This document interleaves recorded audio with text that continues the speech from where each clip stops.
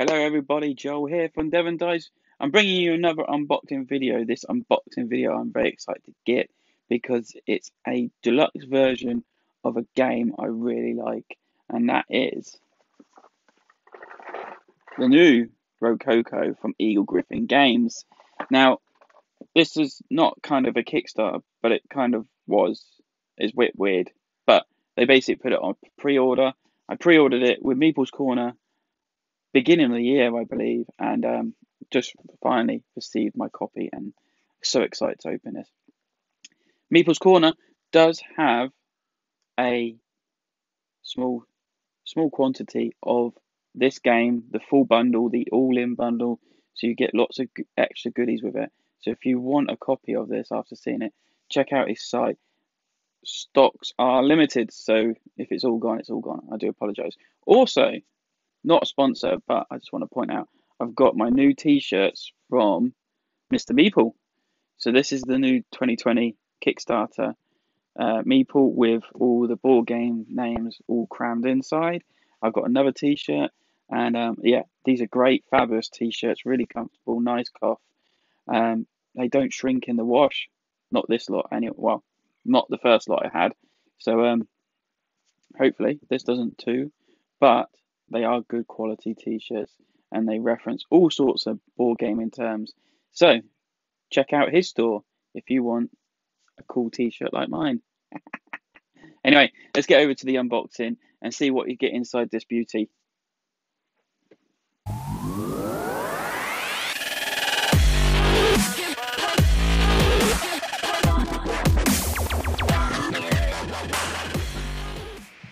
Right then, this is a massive box. Okay, well, it's not actually massive. I've had bigger boxes, but this is actually a big box for what it is. And if you see, the artwork looks lovely. It's by Ian O'Toole, a great board game artist. He's used quite a lot in Eagle-Gryphon games, and he's renowned throughout the board gaming industry. And his art always fits the game. He's not got one style. This is what's actually so good about him. He adjusts his style to the games he's drawing for, basically. And I love this new artwork. This is like fresh. It's minimalistic. It's actually quite exciting. It's something you could have on the wall. And the detail is put into it. It actually looks like it's like done with watercolors.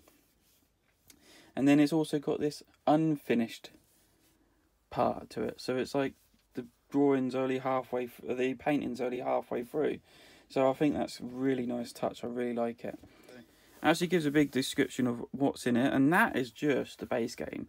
That's not everything, but it does list here. It does list all the content. So for the base game, and then the jewelry box expansion, the Madame de Berry solo expansion. So it's just cards, fancy dresses, and then festive dresses. So it lists it all there. Let's have a look what we got in here.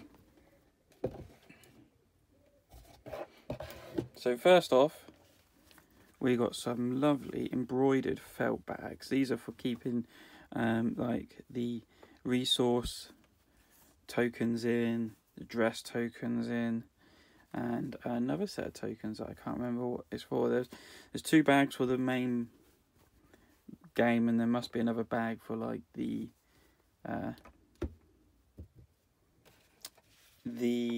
jewelry expansion. So here's the rule book. It's all still done in the style. Looks very Renaissance kind of artwork with the gilding down the side. Looks very nice. Nice layout. Nice instruction, very good. And then it gets onto the extra expansions. The other expansions are further on in. It's quite cool. Then we got some reference sheets that you can give to people. So one for the employees of the general game, and then we've got one for the jewelry box expansion. And then, as you can see, there's lots of little. So these little ones are actually the fancy dresses from around the world. So you've got different countries going on here. So you've got Brazil, China, Japan, Thailand. I think that's Thailand. Pretty sure it's Thailand. France. France. 2 French. Ah, got 2 French. Ah, didn't realise that. Unless I meant to have 2 French, I don't know. South Korea. Spain. Germany. British. Back to Brazil again. So yeah, I don't know if I meant to have 2 lots of French things. Probably not, so I've got a spare one. So, we've got Punchboard 1. So you can see now the artwork has changed dramatically for all the stuff. These used to be white backgrounds with the cloth and that on it. Now you can see that they've got these kind of frilly for lace and then actual yarn ball. Coins are good. It all punches out very easily. You can see how thick it is. Not bad. Got the Queen's token, and then you got these. These I think I need to get used to this. I do like the art, but I'm so used to the old version. I quite like the old version. It kind of, the dresses and that look nice and they fitted in. But anyway, so here's the board. And this board is huge.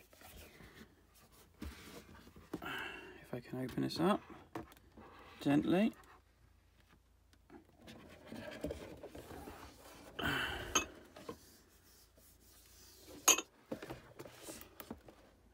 I can only do a certain part, but you can see the board is laid out differently. So now we've got statues and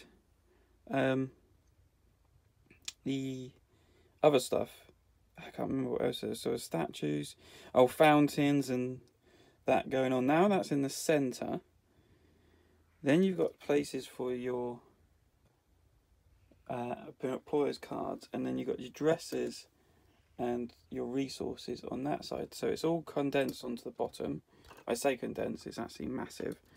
And then the floors are being divided into 5 still, by the looks of it, but they're not tiered like they used to be. They're in a kind of more palace-like layout with the king sat in the middle. So it all looks pretty similar, apart from there's just a different layout, and there's actually scoring around the board, because it used to just be. And then there's that one. So that side is, trying to see if it says 4 to 5 players. So then on the back you've got then 1 to 3 players.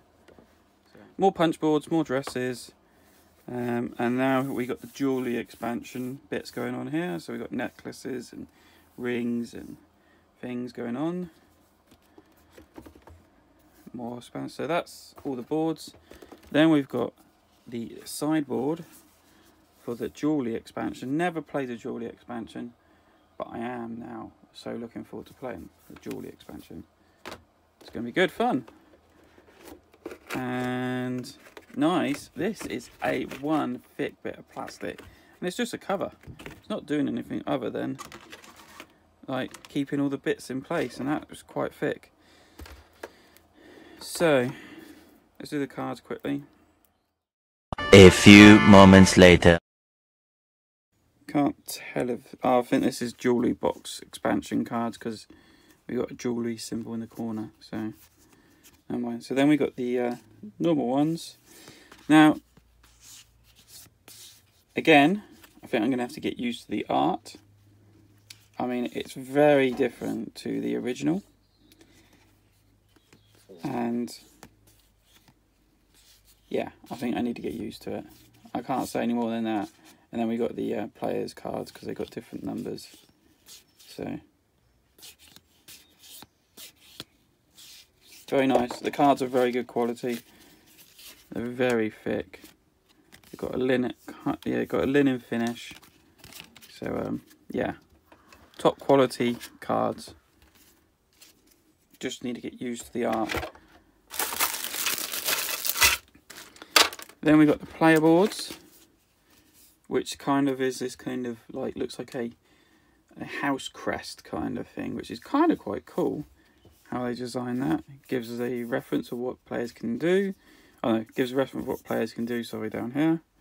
And then order things up the top here, which is quite cool. Quite like that. Oh, and then, oh yeah, so it's got this phases. First phase, second phase, third phase, fourth phase. That's quite nice. Nothing on the back, just plain. And a nice little well to fit it into. And then with the All-In Deluxe Bundle, you get, of course, metal coins.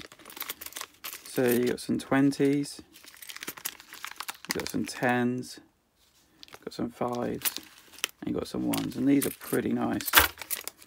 They even got a wash on it to make them look a bit old. Not as heavy as I thought they're going to be, but nice. Still very nice. I think this is the first player marker. Yes. So this metal thimble, and it is metal, is the start player token. And then we've got a Queen's bust for when someone wants to take the Queen's letter. Something like that. I can't remember now. So that's actually made of a kind of resin. Very nice. Then we got players' pieces. This is the white one. You can see it's actually got a guild on it. Now, there's also these. I think these are just for token holders. I don't know. I'm not really sure why we got these. Maybe they are. Now that's quite clever because these are kind of secret when you take them. People will see what you take, but when you've got them in front of you and you don't use them, they are secret. And what it actually does is it covers up the bottom piece. So it covers up that you don't have that resource, but you do have these top resources. Because that does sometimes confuse people. It's like, well, I've got a yarn on that. No, no, no. When you select, you either have it for the cloth or you have it for the materials or resources on the bottom, and that covers it up. That's quite cool. Quite like that. I do wonder whether that bit is for that as well, because there's a little extra lip there, so you can keep track of how many tokens you've got left. They round perfectly. They are perfectly round. It's just the printing's not perfectly round, but then I think that's to kind of give it some authenticity of the era. And then last of all, so you got 5 colours of those, but now last of all, we actually have these kind of resin yarn spools for sewing. So instead of cubes, were they cubes? I can't remember now. I think they were cubes. So instead of cubes last time, now we got real yarn spools. And for the lace, we've got, like, it looks like lace, but again, there's another moulded one. Very nice. Very beautiful. And that's that. That's everything you get in a box, I believe. So yes. Please like and subscribe to the channel. Please like the video. It all helps. You're all great sports. Thank you for watching. My name's been Joel Wright. And check out the other stuff on Devon Dice. Bye now.